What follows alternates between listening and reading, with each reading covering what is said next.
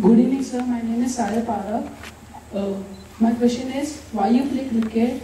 Give us 3 reasons. Why not rugby, baseball, if you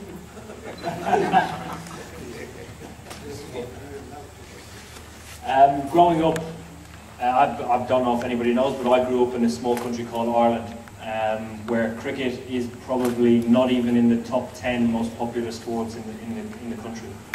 It's Gaelic football, hurling, rugby.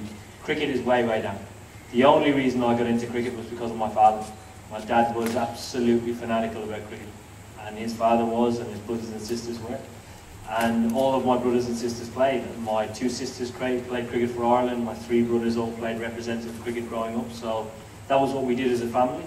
And I certainly believe that cricket is a family sport, and family play an intricate part in anybody's development as a cricketer. I think not only the cricket that we play is important, but the lessons we learn both on the field and off the field are very important.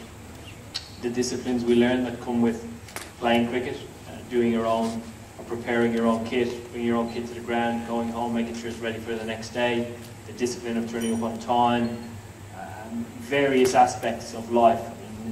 The huge one for me is the spirit, playing within the spirit of the game. It teaches us so much, and I'm certainly a huge believer in teaching kids that early on.